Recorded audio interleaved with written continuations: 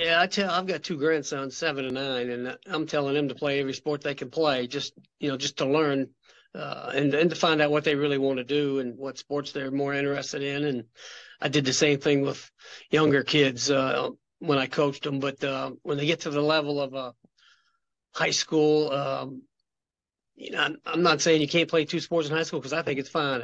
I've seen great football players and basketball players, guys that play multiple sports, and they've even done it in college, but not as much. Obviously, right. You don't see very many in college anymore doing that.